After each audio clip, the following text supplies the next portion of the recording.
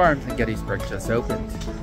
Hi there guys, it's Rocky Rare Panda of PND Studios. Let's go check out the new Royal Farms here in Gettysburg. All of Gettysburg is abuzz with the grand opening of the new Royal Farms located off Route 30 across from Gateway, Gettysburg.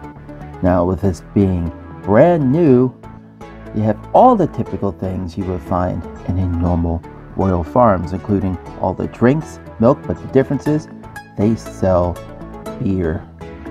That's right, they sell beer at this Royal Farms location. You can't forget the ice cream cooler. And look at these adorable Royal Farm chicken. What sets Royal Farms apart from everyone else is they make fast food fried chicken.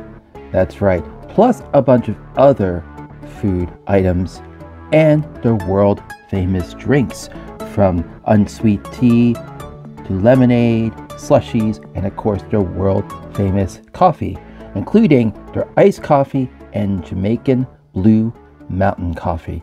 It is absolutely delicious and to die for. So if you're on Route 30 across from Gateway, Gettysburg, this is where the ROFO is now located, Royal Farms. I'll give it another look out here.